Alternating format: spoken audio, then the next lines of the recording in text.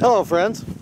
Today we're going to put a new leather belt on a treadle sewing machine. Now for this you need the following things. You need the belt, of course. It's available online. eBay has a number of suppliers sell these. It comes in a 72-inch length. You cut it to fit. You need a cutting tool of some sort in order to cut it to fit. Pliers in order to clinch the staple when you're done. Some form of clip to hold the belt in position while you are manipulating it. I have these spring-loaded clips. You can also use vice grips or clothespins work very well for this purpose. You're going to need something to drill a hole in the belt to allow the staple through. For this you can use a seam ripper. You can actually use the needle of the machine, but it will probably break. You can use a hammer and small finishing nail if that's available, but I prefer the hand drill because it's just a better tool for the job. Also a wooden block in order to back the to stop the nail or the hand drill or what have you.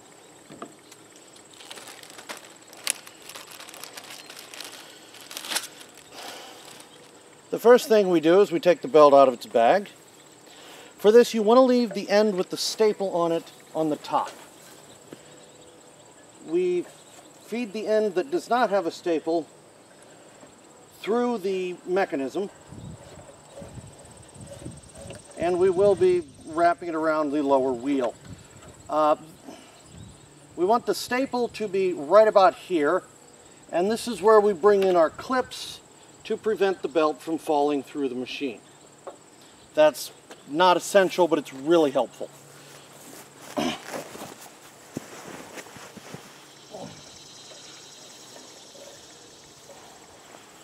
Now the belt is going to go through a number of holes underneath the machine, which may not be visible easily. It is important that it goes through them properly or it will not work.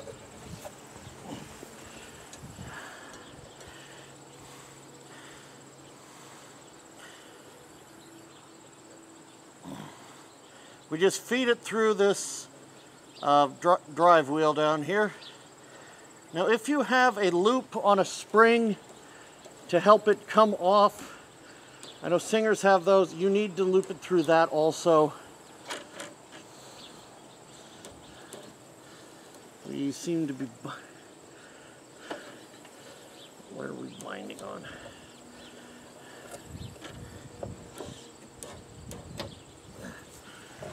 We seem to be binding on.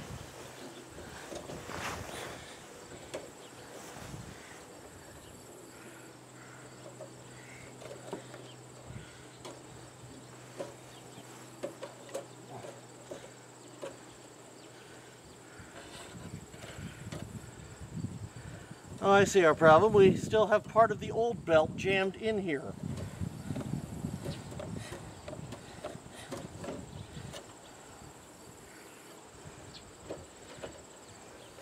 I've never had that happen before.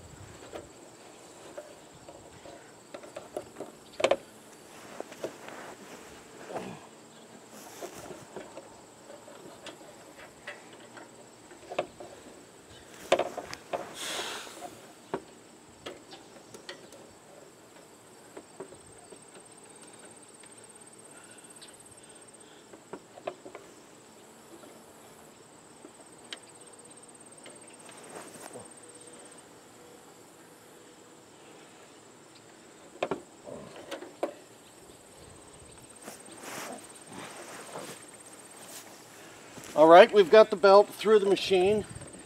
At this point you want to rock it back and forth just a little bit to make sure that it is not catching on anything and it is where it's supposed to be. I'm happy with this. So now we make sure that it's through all its pulleys.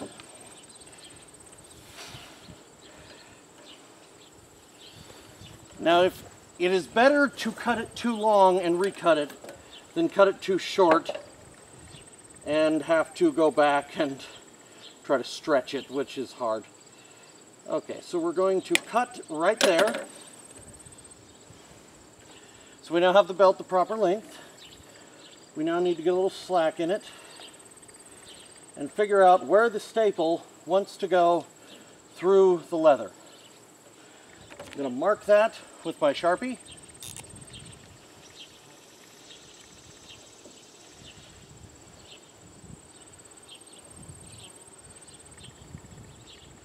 Right about there.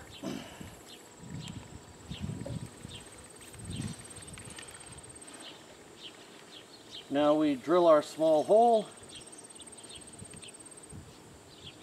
This is leather, so it's a very easy thing to drill a hole in.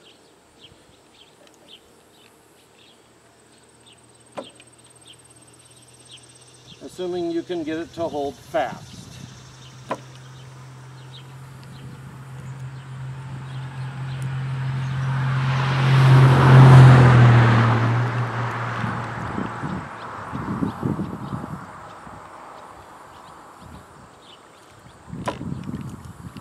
Okay, we're going to pull this out and get it on the ground so I can maneuver it better. I was hoping I wouldn't have to do that.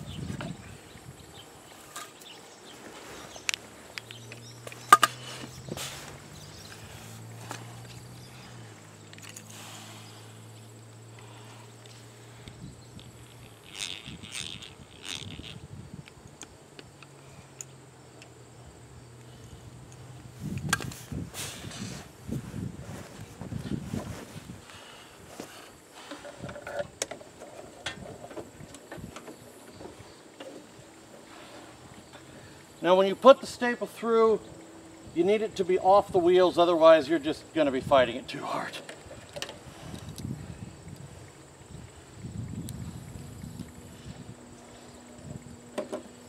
Remove the clip, and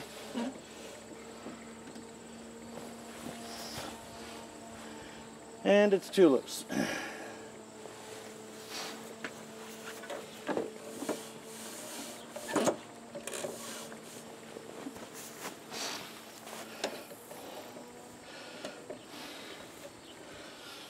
But that's how you put the belt on. We are now going to correct my mistake.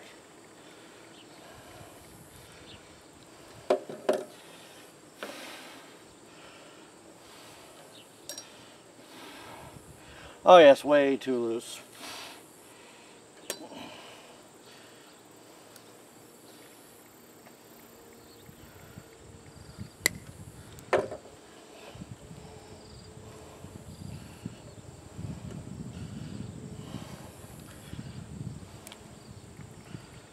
Make another Sharpie mark there.